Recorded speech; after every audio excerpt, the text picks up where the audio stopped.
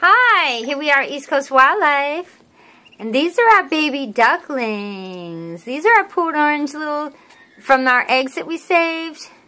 I'm sorry that we couldn't save the mother, but we did save the babies.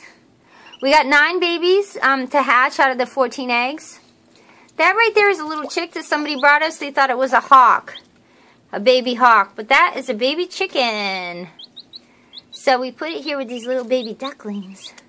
These little ducklings. Look how cute these are. Hi, little ducklings. Hi, little ducklings. Aren't they sweet?